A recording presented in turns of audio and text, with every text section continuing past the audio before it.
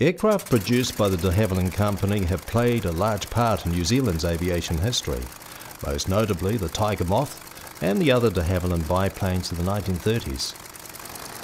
This year, visitors to classic fighters enjoyed the New Zealand Air Show debut of two of Geoffrey de Havilland's earliest aircraft designs.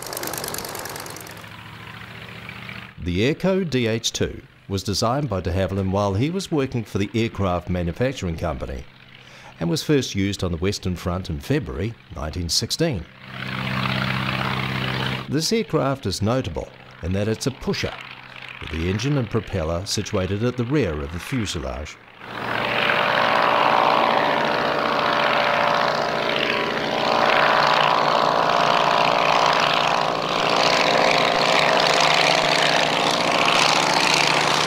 This design enabled the pilot to operate a forward-firing machine gun, at a time when the British had not yet developed a reliable method of firing a gun between spinning propeller blades.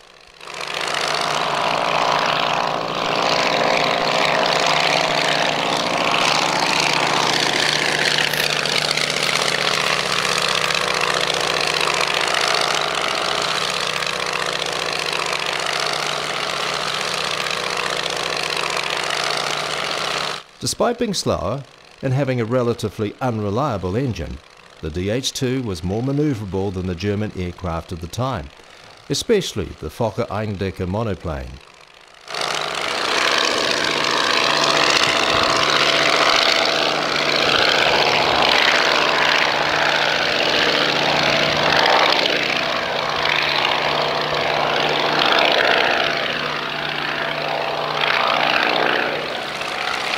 Until the arrival of the DH.2, the Eindecker had been exacting a heavy toll on the Allied forces.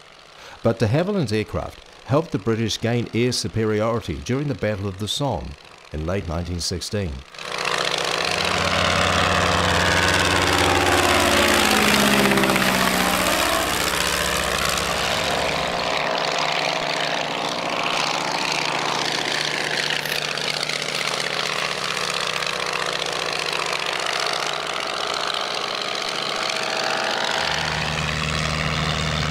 The Airco DH.5 was de Havilland's next single-seat fighter design, and the aircraft was intended to replace the DH.2 in late 1916. This was the first de Havilland aircraft to incorporate an interrupter mechanism to enable the forward-facing machine gun to be fired through the propeller arc.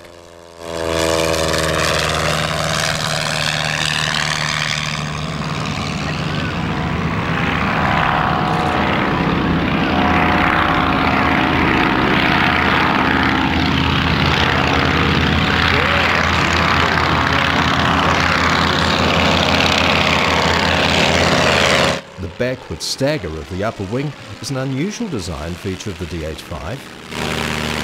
De Havilland appreciated the excellent forward field of vision provided by the earlier DH.2 and positioned the upper wing of this aircraft behind the pilot to provide the same improved view.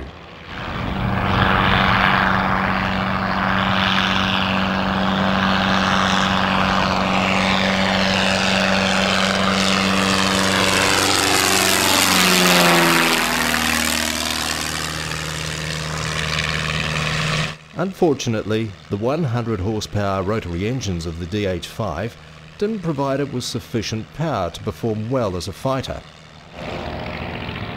However, the pilot's forward field of view and the robustness of the type made it very suited to ground attack duties.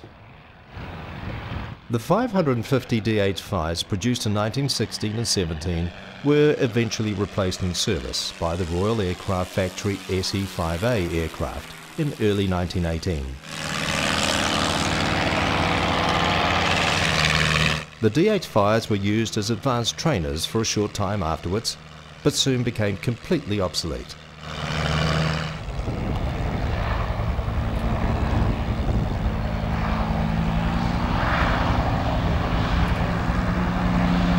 This replica aircraft is the only known DH.5 in existence, and after its arrival at Omaka underwent a complete overhaul.